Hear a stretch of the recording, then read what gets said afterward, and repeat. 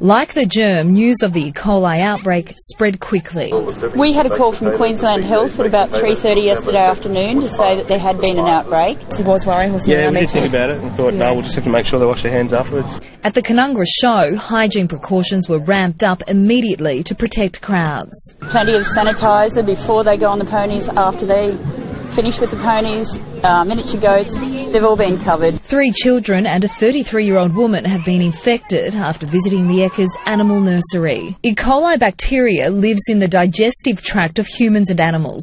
It spreads easily from person to person, causing nausea, vomiting, bloody diarrhoea and, in severe cases, kidney failure. This can be a significant and deadly illness. Hand washing is the best way to safeguard yourself. Ekka organisers maintain they had very stringent hygiene processes in place. Even so, they're working with Queensland Health to see if there's anything more they can do. When every year they do audit what we do, and they do suggest new things from time to time, and we always implement that. So we will work with them on that.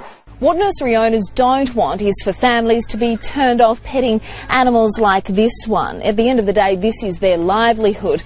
And in order to avoid something like E. coli, well, all it takes is a little common sense.